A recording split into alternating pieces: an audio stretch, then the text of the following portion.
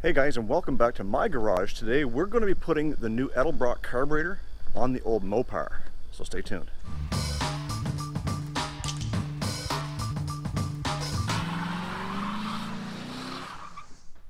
So for those of you who are new to my channel and don't know what the old Mopar is, well, it's the 79 Chrysler Cordoba that is sitting right behind me. It's covered in about a year's worth of dust because I parked it last fall and it really hasn't moved since, other than moving from where I had it stored over here to its present location. The idea of getting it over here was, well, I was going to be driving Dale, so I didn't need all that parking space, but we're going to try and get some seats installed to the interior, and well, we didn't get very far. But in the process of building the new engine for Dale, I had to purchase a new carburetor because, well, I stole the carb off of this to put on Dale so I could drive him. Today we're going to be installing a new Edelbrock carburetor, the AVS2. It's a 1906 650 CFM, which in my opinion, I believe this car needs more CFM. You talk to a lot of the old Mopar guys who are true blue believers in the old thermal quads that used to come on them. They say they ran about 750, 800 CFM, even on a 360 or a 318, because these engines want air. When we took it to the dyno, and I will put that link right up here, you'll see that we were limited on the actual horsepower, and I believe it's because the engine was choking. It was not getting enough air. There's no reason why this engine, being built the way it is, with the heads and the cam and the exhaust and everything that I've got on it, shouldn't be pulling probably about a 250, 275 rear wheel horsepower on a dyno, and we were only hitting about 218 or 219, I forget what it was. Anyways, today we're installing that carb, so let's get started. Okay, so let's get this thing dug out of the box.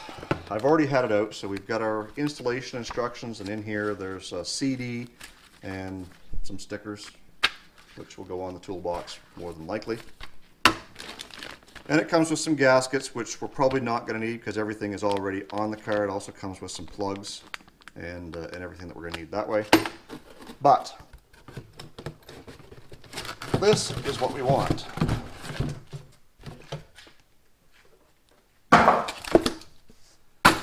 Right there. So this is our 650 CFM Edelbrock AVS2, and they call it a Thunder Series. This is what Dad has on his 36 Dodge. He thinks he doesn't like it, but I think that having that extra CFM on that 340 is probably what's doing it good. We've also got an aluminum spacer. I know a lot of guys like to go with phenolic spacers, but I'm going with the aluminum, and it also came with these gaskets as well, so we shouldn't have too much heat soaking going on. If we do, then we can change it out, but we're going to try it with this first. So let's get over to the car and get this installed. So without any instructions on this adapter, not like you really need instructions, but you got to figure out, they only give you bolts that are so long, so you've either got to use them to mount to the carburetor or mount to the intake. So what I figured out is that you put the bolts in like this, you mount that down to the intake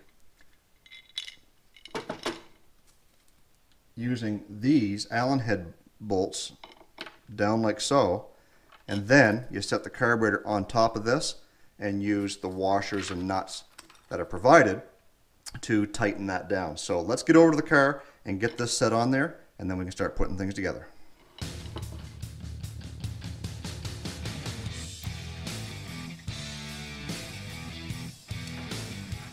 Alright, so now that we've got that secure, we can go grab our other gasket, put it down here, and then sandwich that with the carburetor.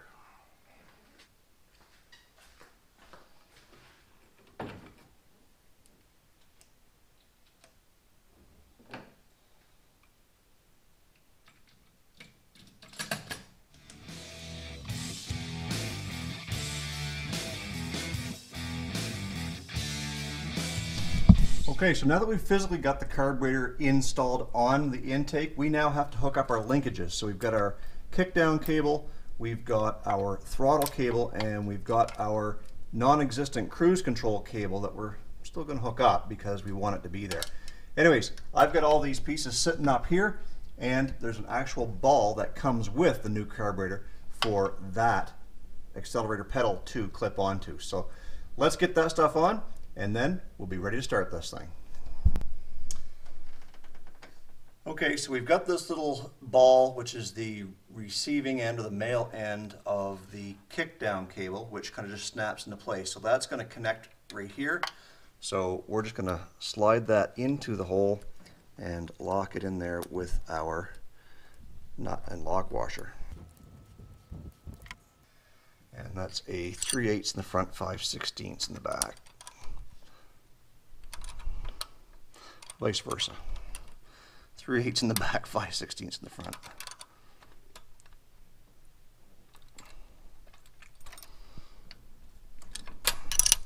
And then the kickdown cable just kind of snaps in place. There's that. And then we've got our throttle cable, which is going to come up here. Which way did we have that before? I can't remember if it was on the inside or the outside. That might have been on the inside, like so. And that's where this little adapter comes into play. So we'll get that unscrewed and snapped into place as well. And that hole seems to be a little bit too big compared to what was on it before. So we're going to go find some washers. Be right back. Alright, so we found some washers that are going to work. So we're just going to kind of fish that back through here. Put that on.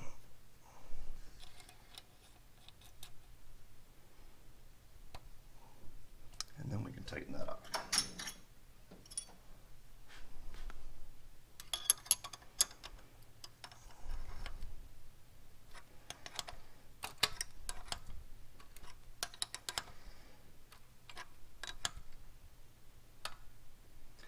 That should be good. Now we can hook up our cables.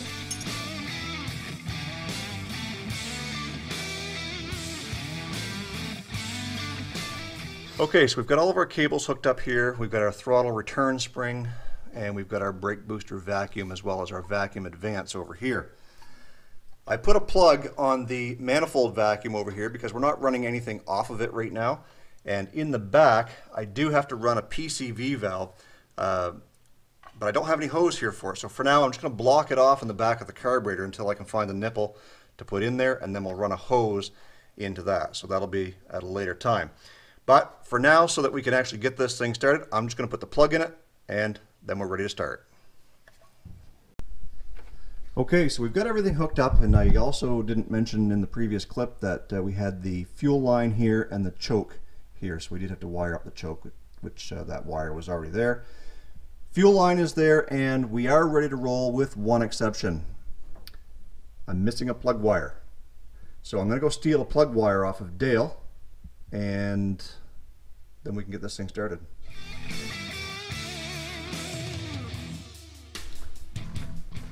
So if you're wondering why we were missing a plug wire, it's because when I had a misfiring issue with Dale, I wanted to see if it was the plug wires, because on that cylinder number 4 that we had the trouble with, before I really knew what was going on, I thought it was misfiring, when in fact it was, but it wasn't the plug wire. So I stole one off of this, and I think I might have left it at work. Question is it going to work? Because these holes are a lot bigger. And it ain't going to work. So, we can do one of two things. We can wait till my new plug wire set shows up, which is probably Monday, or we can try and run it on 7 cylinders. 7 cylinders it is. Okay, so Junior's inside. He's going to control the key. I'm going to control the throttle out here, and we'll see what it's going to take to get this thing running. Okay, go ahead. Hold her.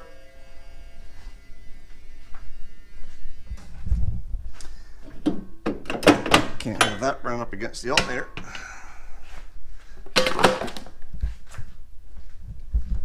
Okay, try her again.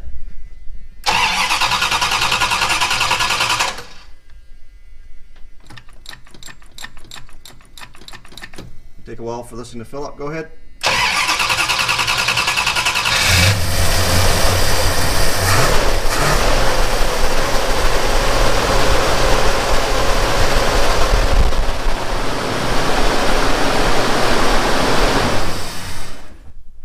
even on 7 cylinders, it starts straight up and it actually runs fairly smooth. That's the benefit of having a V8, is that when you lose one cylinder, you're losing less percentage of spark compared to like a 4-cylinder where you lose 25% of your spark when one coil goes bad. So anyways, it's working. We're going to get this thing with new plug wires here in the very near future, and then we're going to get it get the seats back in it, get it out to the shop, cleaned up, and go for a ride.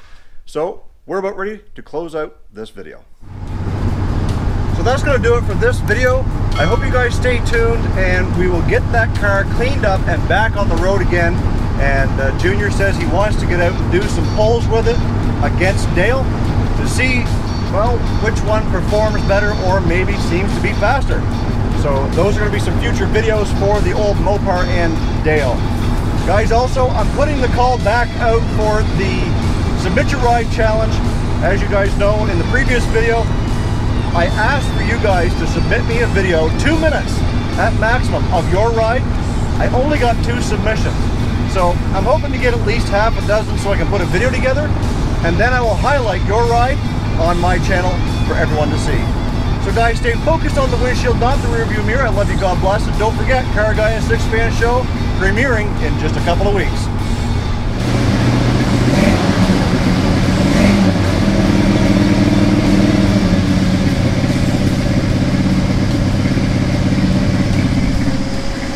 Seems like it's stuck on high idle.